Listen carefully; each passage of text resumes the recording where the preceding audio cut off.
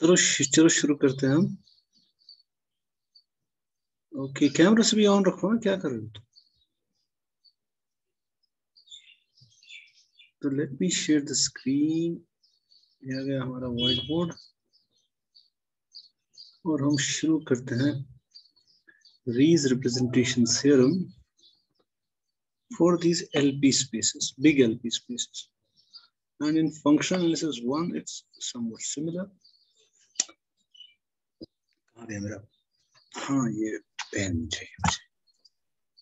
Okay, so let me state first the theorem.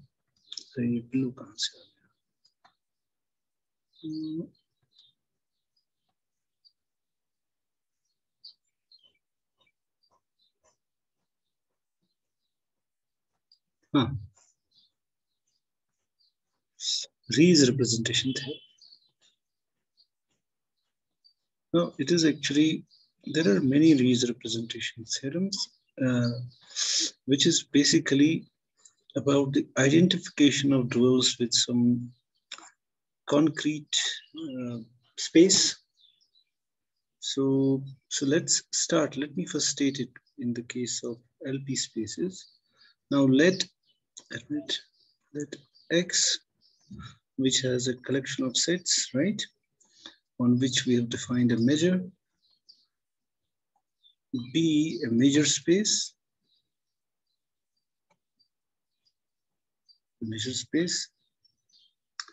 Then for 1 less than p less than infinity, let this capital F belong to L.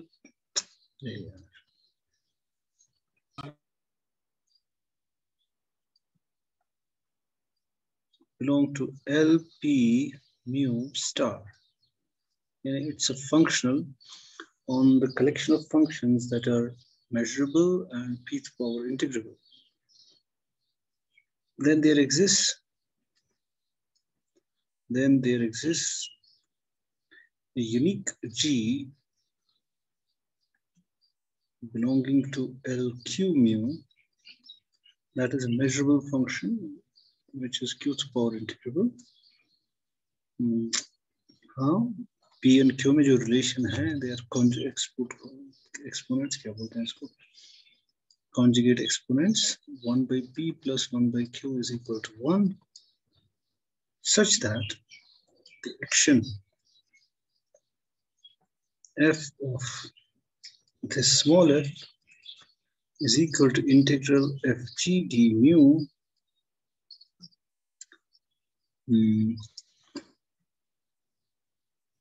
for all f belonging to LP mu, such that, and जो कि हम prove कर चुके हैं, if we prove this, then so this is also proved. I think ये हम prove कर चुके हैं. हाँ, provided we prove this, then this is. अगर हम ये prove करें, तो by previous theorem, this is also automatically proved. That's if we prove star. यानी हम कह रहे हैं कि हर कोई लीनियर फंक्शनल इस इंटीग्रल की तरह काम करता है.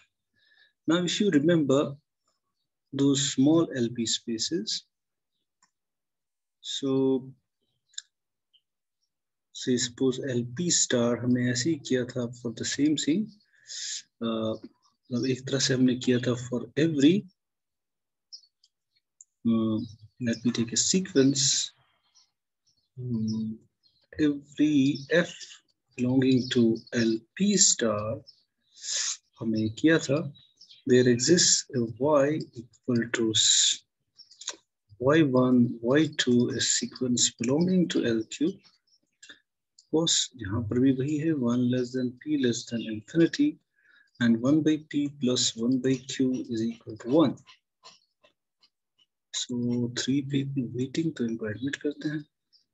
तो हमने ऐसे किया था. So we have shown that then f of x is equal to summation xk yk. K runs from 1 to infinity.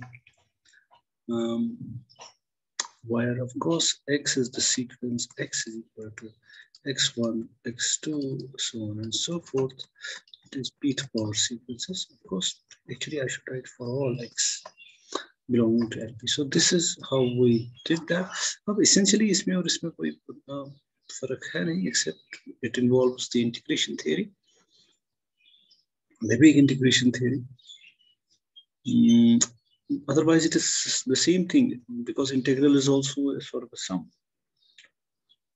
the limit of some sum essentially of the values fx into gx. So I can, if I think of this sequence as a function from set of natural numbers to the scalar field or R or C, so it is pretty much equivalent. So now we are going to prove it for this thing. And of course, अगर मैं इसको पुराने theorem के साथ combine करूं, if I combine it with what I did last time, yesterday actually, that it would mean that LP mu का जो dual है, that is equal to LQ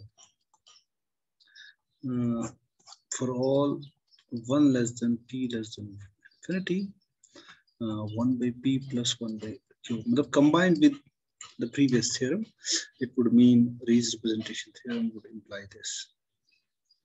And of course, it would also imply that LPs are reflexive for all 1 less than p less than 1, as is the case with small LPs. They are reflexive spaces. Yani LP mu, as a double star hai, it is the same as LP mu, or is isometrically isomorphic with LP mu. Essentially, they are the same. So, okay, let's leave it there. But I have, as you can see, I have excluded the case in case p is equal to 1. Yani L1 mu का star b होता है L1, sorry, it is L infinity mu. So we have excluded this case because my p is bigger than 1. So this is also true, but there is a slight change, because then X has to be a sigma finite measure space. That's because this is just a measurable kind of, this is a subset of the, how should I say it? We don't have at our disposal the convergence theorems of integration that we have. Okay, we'll see when we come to that. Okay, first we do it for p greater than 1. Of course, it's a long proof, involves some construction. Let's get started. पहले uniqueness हटा देते हैं, because that's very simple to prove. Now uniqueness, अगर ऐसे दो functions हो, अगर g दो हो, now let I have two g's, say g1, g2, belonging to LQ mu with f of f equal to integral f g1 d mu equal to integral f g2 d mu for all f belonging to LP mu. It would imply that integral is in the linearity of integrals g1 minus g2 d mu is equal to 0 for all f belonging to LP mu, now which can only happen if g1 f into g1 minus g2 is equal to 0 almost everywhere for all f belonging to LP mu, which can be only true if g1 minus g2 is equal to 0 for all f belonging to LP. Because I can replace this by f by some characteristic function, of a measurable set, then this cannot be true unless g1 minus g2 is equal to 0. And characteristic functions of measurable sets would be contained inside LP mu, right? Right. I just need, I said pose measure is not 0. Okay. I have done it. So G1 is equal to G2. So that was done. Now, proof. So now we prove the existence of this F. Now remember, I have got F belongs to LP mu star. I have to find, we have to find G belonging to LQ mu such that F of F is equal to integral FG du for all F belonging to L sub p. Now this is what we have to find, and we know it would be unique as we've done. Not just now we did, but it has to be unique if that's the case. Now step one, मैं इसको step one लिखता हूँ क्योंकि मैंने notes में लिखा है step one. Okay, we prove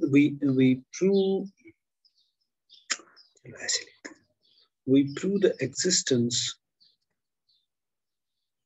of G in two steps. Let's call first step one, क्योंकि फिर इसको refer करना होता है ना कि पहले केस को हम यूज करेंगे. Assume that X S mu is a finite measure space. Finite measure space. By that, what does that mean? That means हम ये मान के चल रहे हैं mu measure of whole space is finite. Okay. Okay. Now define what we do. I already have a measure. Define nu from mu measurable sets which form a sigma algebra to R. And of course, this can, we have got a collection of measurable sets once we have a measure defined.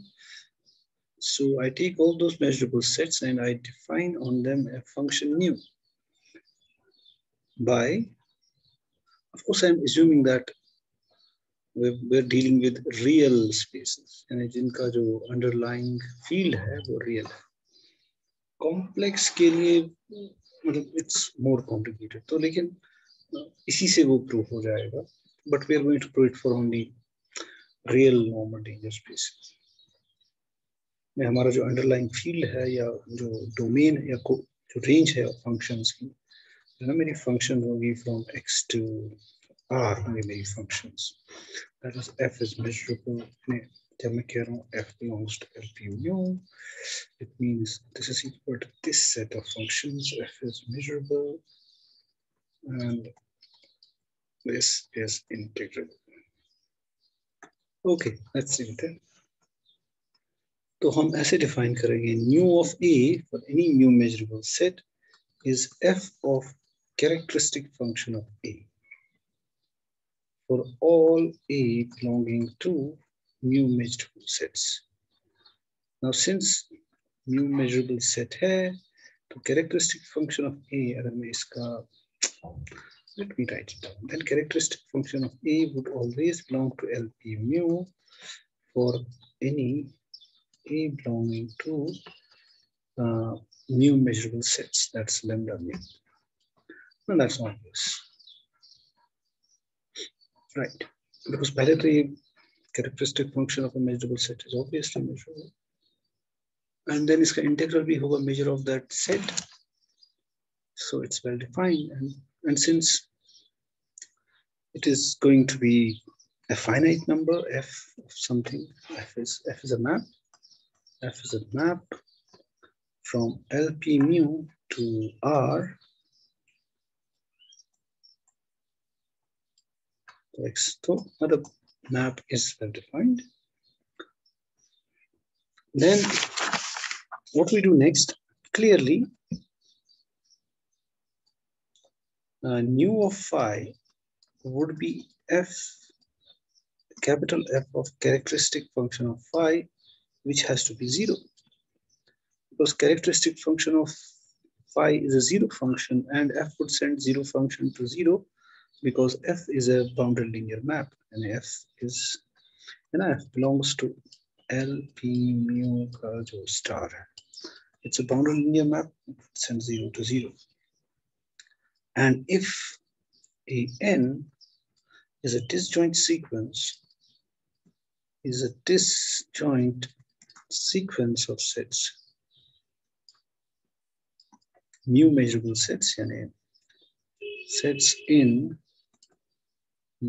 lambda mu, and A is equal to union n runs from 1 to infinity. An, then norm of course they belong to the characteristic functions of measurable sets, they do belong to a mu. So if I take the nth norm of chi A minus summation I runs from 1 to n chi AI, nth norm, so this would be by definition, it would be what it would be, chi of A minus summation I runs from 1 to n chi AI raised to power p d mu whole raised to power 1 by p. Now I can write them as, पहले देखो p से कोई फर्क नहीं पड़ने वाला, क्यों? अब देखो ये जो numbers हैं, चलो मैं जरा यहाँ रब करता हूँ, should I rub this? चलो ये रब करते हैं.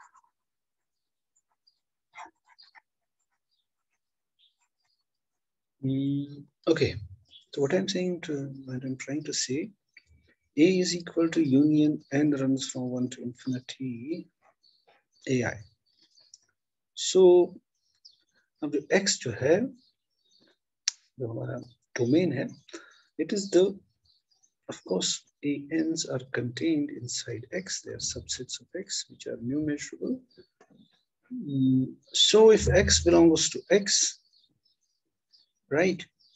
Suppose X belongs to X, and X lies outside these sets. X does not belong to A. Of course, ये भी 0 हो जाएगा, ये भी 0 हो जाएगा. Raised power p. तो p से कोई फर्क नहीं पड़ेगा. 0 raised power p is 0. In case X belongs to any of these AIs, suppose X belongs to say A1 or A up to AN, इनमें से किसी में है, तो ये 1 हो जाएगा, है ना? क्योंकि किसी अगर A1 में है, they are disjoint, तो बाकी से अगर 0 हो जाएगा, so this would be 1, this would also be 1 because it is union of 1, so it's again 0.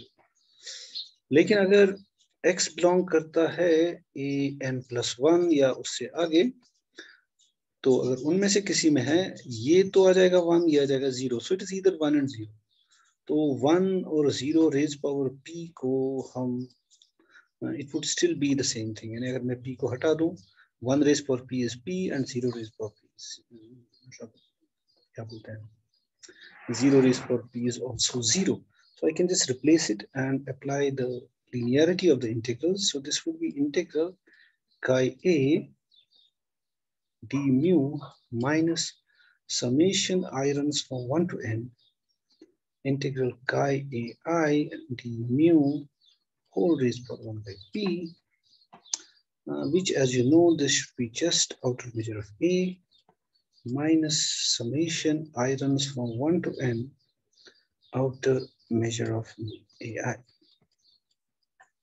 whole raised to power 1 by p.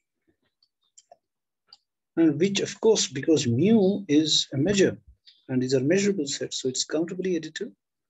So this would go to 0 as n approaches infinity, right? Because this is equal to this, mu of A is just going to be summation n runs from 1 to infinity mu of AI. Now, I have any mu star rakha, but doesn't matter. We have got an outer measure that when restricted to mu measurable set becomes mu. So इसको मैं mu भी लिख सकता हूँ, mu star भी, because they are same when they are measurable. Okay, so this goes to 0 as n approaches infinity, and using the continuity of f, the capital F, using the continuity of f, what does that mean? Let me write it. It's capital F, summation I runs from 1 to n, mu of AI would be equal to, by our idea f of chi of ai. So f is linear. So this can be written as summation I runs from 1 to n chi ai, which would be which would go to f of a, f of chi a. Say which is equal to nu of a by our definition. तो हमें क्या मिला इससे? That is, as n approaches infinity, that means nu of a is equal to summation n runs from 1 to infinity nu of a n. So therefore, which implies that nu is a sign measure. Sign measure, you know? Come on. Sign measure पता है ना? सो गए. Hello everybody. इधर. Anybody home? कोई जाग रहा है? You know what's a sign measure? What's a measure? Hello. अरे सच में सब सो गए. Can you hear me? Yes, sir. Yes, sir. अच्छा. So what's a measure?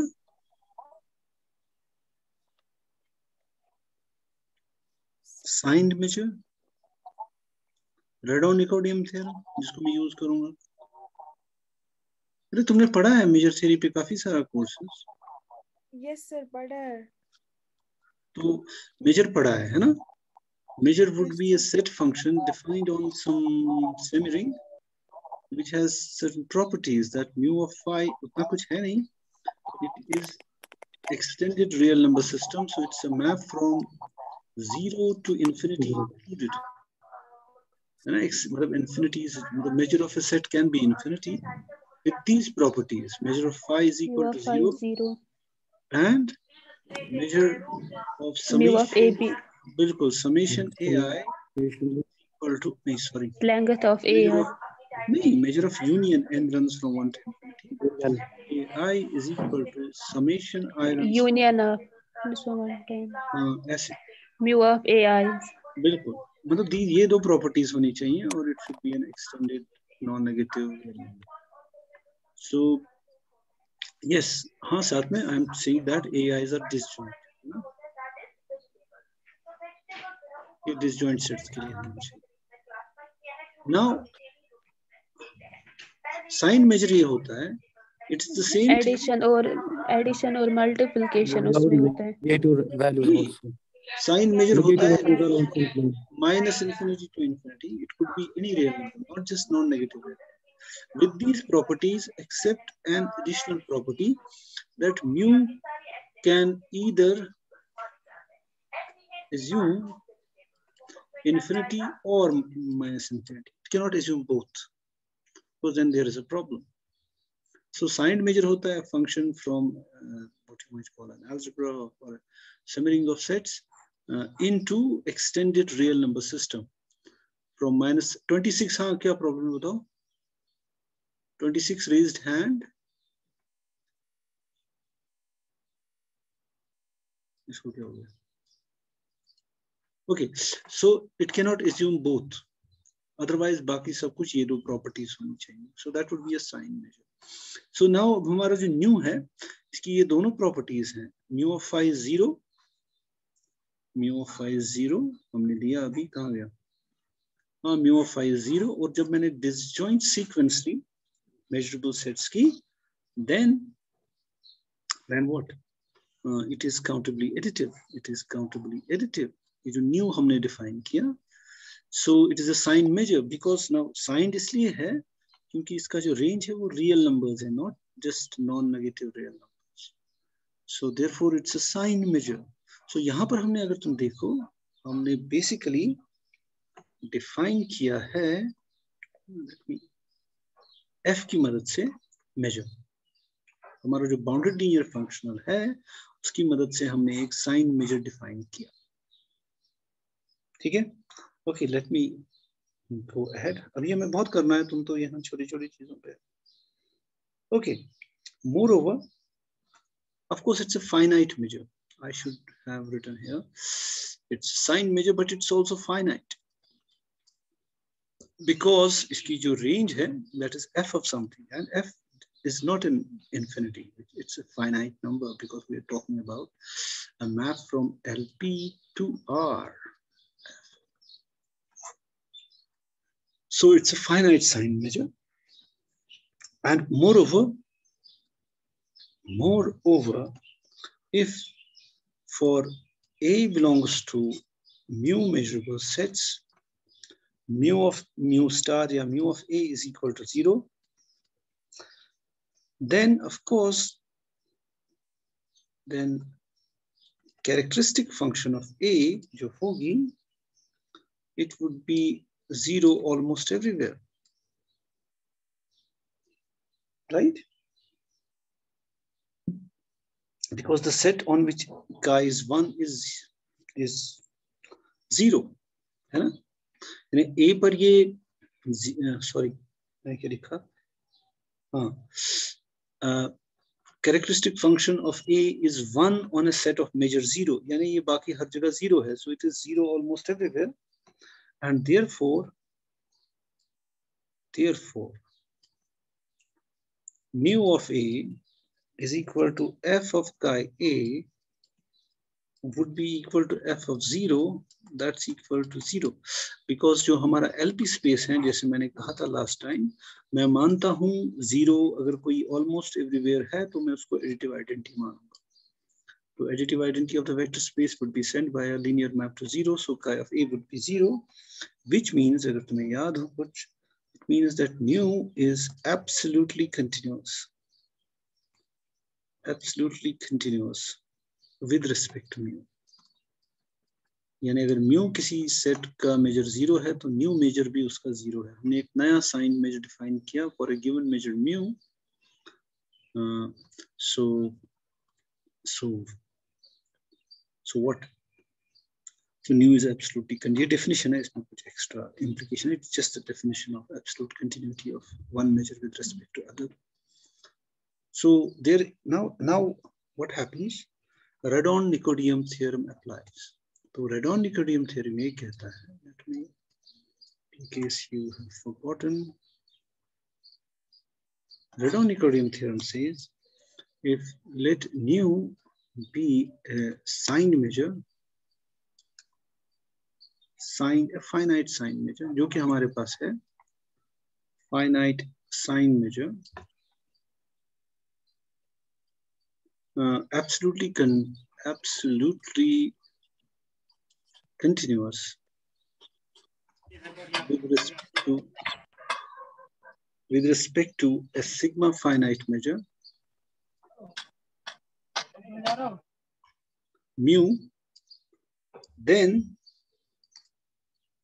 there exists a unique f belonging to the integrable functions L1 mu such that nu of A is equal to integral over A FD. So this is Radon-Nicodemus theorem. I just showed that mu is a finite sign measure that's absolutely continuous with respect to a finite measure, because I am assuming it as my step 1. Step 1 में मैंने assume कि it's a finite measure space, so therefore it is sigma finite. Sigma finite is a stricter condition. कहाँ थे हम? Okay, so Radon-Nicodemus theorem के हिसाब से मैं कितना slow जा रहा हूँ इसमें, ये मैं कुछ किया ही नहीं. Hence by Radon-Nicodemus theorem I can find this function g, यहाँ पे f नाम है तो it doesn't matter क्योंकि f मैं already use कर रहा हूँ. There exists a unique function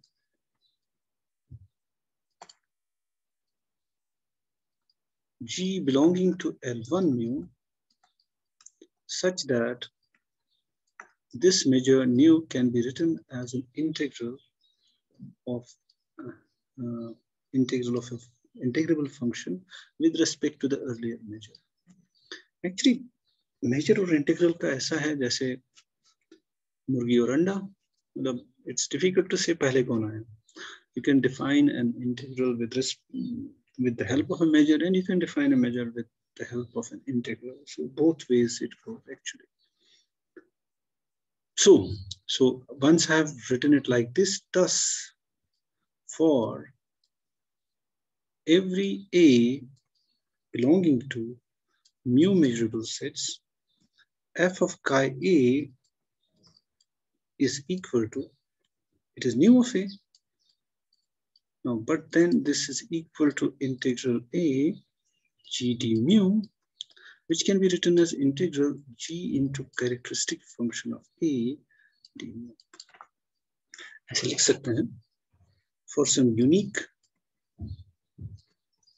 हम बढ़ रहे हैं अपने g belonging to L1 में, जो ना हमें चाहिए, हम इसको लिखना चाहते हैं, it can be written as for any f actually you can write it as g into f. अभी तक हमने characteristic function के लिए तो हम पहुंच ही गए वहां पे जो हमें requirement है, और furthermore मुझे ये भी दिखाना है g has to belong to LP में, नहीं LQ में, not L1 में, ठीक है? Good. Now, so I think ये step तो समझ आ ही गया होगा. यहाँ पर मैं integrate कर रहा हूँ over whole space x, लेकिन जब मैं इसको characteristic function से multiply करूँ, it is as good as integrating over the set A, क्योंकि A complement पे तो of course इसका value 0 होगा, क्योंकि characteristic function साथ है. Okay, by linearity of f, अब हम use कर सकते हैं f is linear, it follows that because f is a linear function, f of phi can be written as integral phi into g d mu for all step functions. तो हम जा रहे हैं from what? Because step function is a linear combination of characteristic functions. तो हम इसको वहां जा सकते हैं. So we can just apply the linearity of f to get this. That's rather straightforward. तो इसको मुझे ये लिखने की जरूरत है. So remember this part. तो हम पहुंच गए अब जो हम चाहते हैं for step functions, लेकिन साथ में मुझे ये भी दिखाना है g belongs to LP में. अभी ना जो हमें pending है काम. Now let A be the set all x belonging to x such that g x is greater than equal to 0, ऐसे सभी elements, and B be the set all x belonging to x such that gx is negative. Now you have to remember, जब मैं कह रहा हूँ g belongs to L1 mu, what does that mean? G is in the first place measurable. So it means that पहले तो ये A, B दोनों ही sets measurable हैं, because they are the inverse image of क्या बोलते हैं, मतलब ये तो definition है measurability of a function. So we are measurable, and if I choose and let f be a non-negative function, that belongs to LP mu. So then we can choose a sequence of step functions. So if you have a non-negative, so we can choose, let me write down, we choose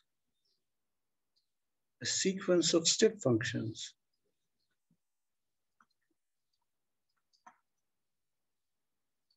we call them as phi n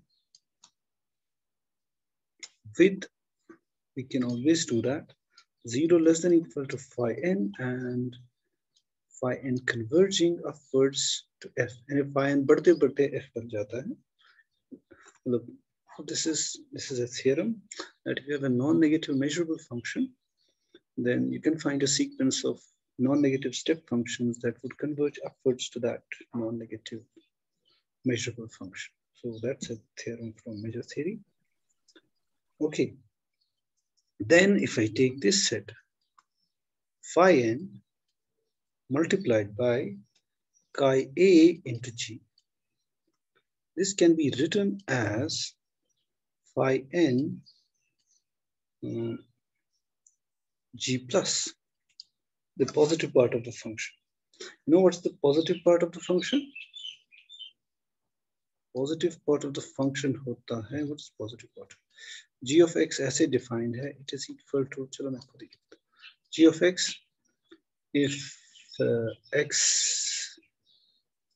if g of x is positive, so that's equal to 0 if g of x is negative.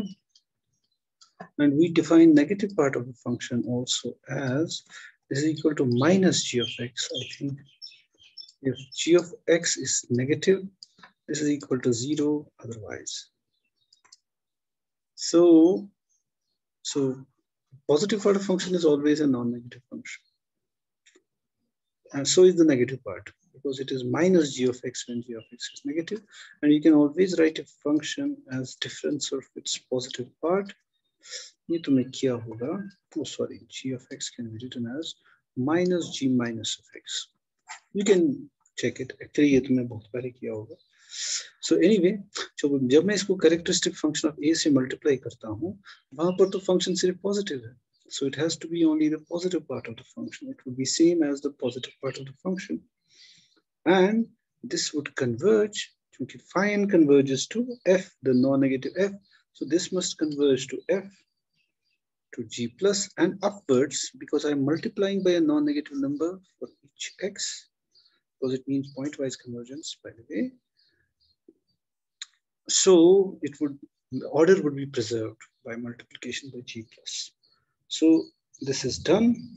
And how about limit n approaches infinity, phi n chi a minus f chi a in the pth norm, this should be 0. Of course, because phi n converges to f. And non-negative हम कह रहे हैं, अगर हम a को, मतलब what does this mean? जब हम characteristic function a से multiply करते हैं, we're actually restricting its domain to a. उससे कोई फर्क नहीं पड़ेगा इस convergence पे. Okay, so where are we? So by the continuity of f again, by the continue, ये खत्म होने वाला 1.5 मिनट है, तो जैसे ही बंद हो जाए तुम फिर से ज्वाइन करोगे. This capital F, I should have limit n approaches infinity, integral phi n g plus d mu, because this converges to fg, this should be limit n approaches to f of phi n chi a, right? Because this converges to f chi a. So, but this is a step function, so you can just write it as, what should I write it as? Limit को अंदर ले जाते हैं, this converges to f chi a, so it should be just, चलो मैं लिख देता हूँ अंदर, एक step extra तुम्हारे लिए, वरना मैं डायरेक्ट लिख सकता था f of f chi a, right? So which of course would be a finite number, because f has its domain as real numbers which are finite. So I've got a sequence of now integrals